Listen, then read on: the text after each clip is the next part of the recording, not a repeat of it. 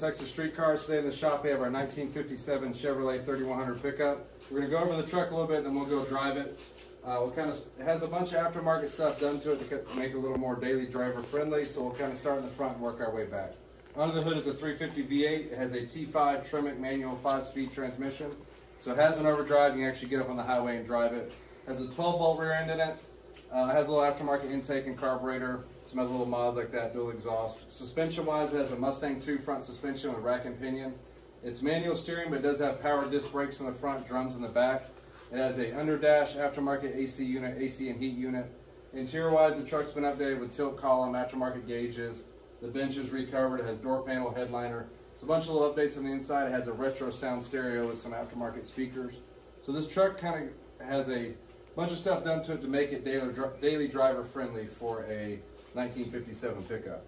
The story of the truck is it's a 300 truck. It was in the Central Texas area with the second owner since about 82, I believe. And he used it as a daily driver. He kind of updated it when he could. And his wife ended up bringing it to us the first time we had this truck and sold it. We sold it to one of our close friends who used it kind of as a promo vehicle for his real estate business and kind of drove it on the weekends. So he's ready to sell it again, and the truck's still in the same condition as the last time we had it. Really solid truck. You can look through all the pictures. We did some pictures underneath, videos all around. Paint-wise, it's a daily driver kind of condition paint's how we describe it. It's a root beerish color. It does have a few chips and runs and flaws here and there. You can look through the video and kind of see those flaws. But overall, it has a good shine. No huge peeling or huge dents or damage. It has all the trim on the truck. You still got the badges, the chrome bumpers, the front badge, all that stuff's there. So it's a really solid little driver truck with some nice upgrades so you can actually use it. So watch the rest of the video. Follow us on all of our social media. Give us a call at 254-383-3517 if you have any questions. Thanks. What do you guys think about this truck?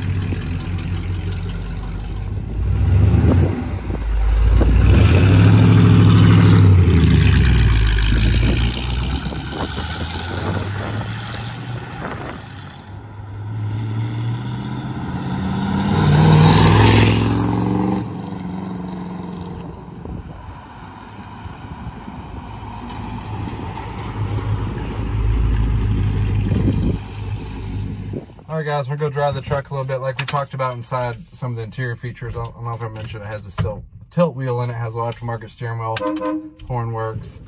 So we'll go drive around the block a little bit. It has a shifter that's kind of angled to go against the bench seat, so it's easy to get in reverse and get into all the gears. You can hear the aftermarket radio works. Actually sounds pretty good. We'll turn the AC on.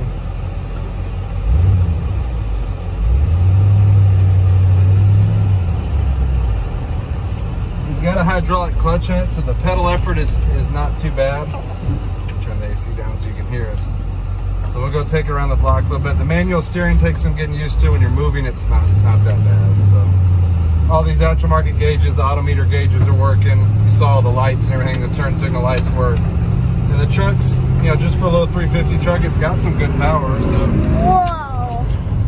My daughter's filming the day, so maybe a little lower. But it has good power. The transmission shifts well. No, grinding or popping out of gear or anything.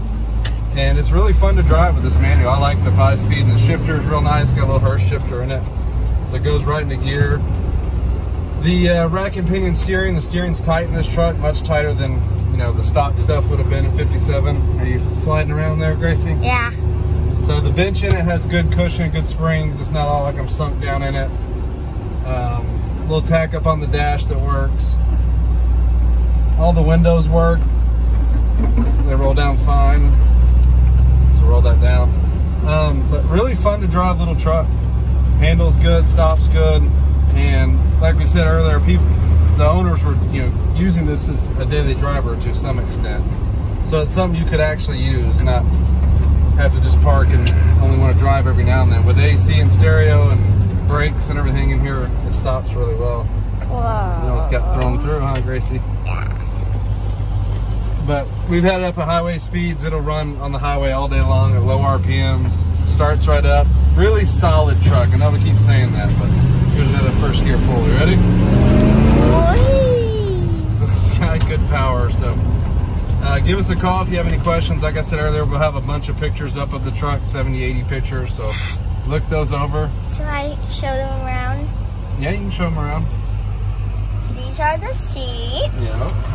This is like the music stuff, and The dash. that's the steering wheel. Yeah. What's this? That? What is that? It's a tag. It shows the RPMs of the engine. There's daughter- the front. My daughter Gracie wanted to show you all around the truck. So really clean interior. It does have a few little things here and there. One of the seat edges is kind of coming apart, but no big rips or tears, and everything's working in here. So give us a call. Like I said, follow us on social media. Thank you guys for all your support. We appreciate y'all. Thank you. Say bye, Gracie. Bye. Bye. Good job.